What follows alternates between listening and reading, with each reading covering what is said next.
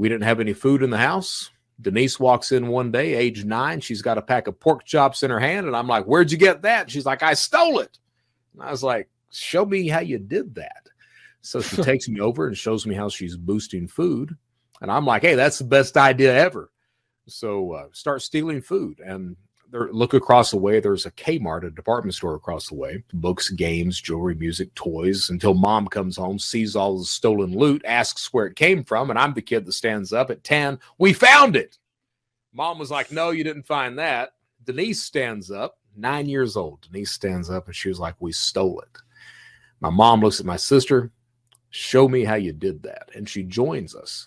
Not only does she join us, but she goes to get my grandmother as well to join us. And we become this intergenerational shoplifting ring in Eastern Kentucky.